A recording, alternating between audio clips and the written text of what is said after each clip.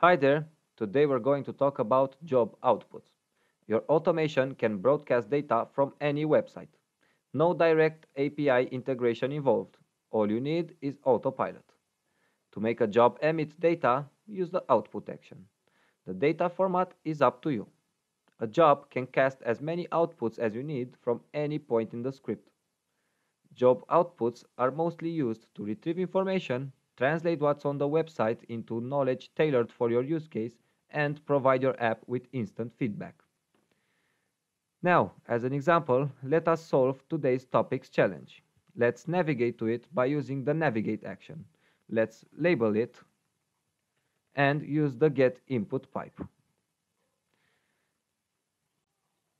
Previously, I've created in the input panel the URL input with this value. Now, let's switch back to the script panel and select our input key. Now, let's navigate to our challenge. What we have to do is to make a script that extracts all the menu options as an output. When I look at this menu, I see 4 items listed. We will have to describe those items.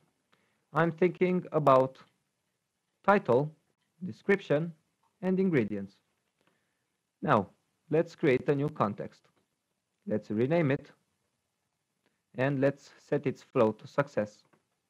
Let's create a matcher, and let's create the output action.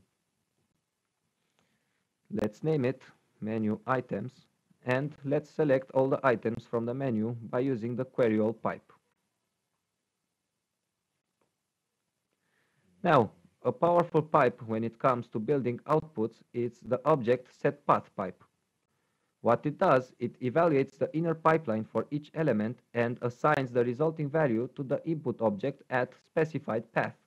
The inner pipeline must resolve to a single element. Let's name this first path title. Now use the query one to identify the element that corresponds to our item's title. Use the getText pipe to get its value.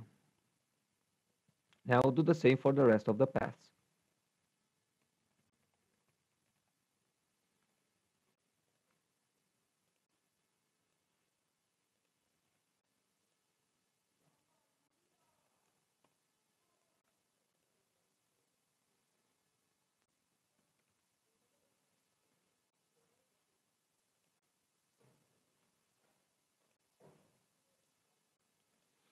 Now, because the output action must resolve to a single element, let's use the list2array pipe to fold our elements to an array.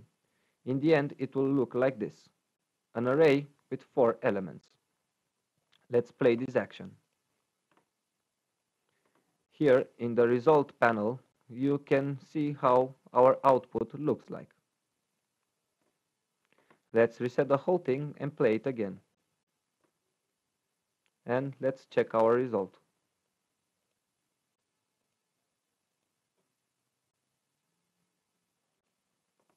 Well, thank you for your attention.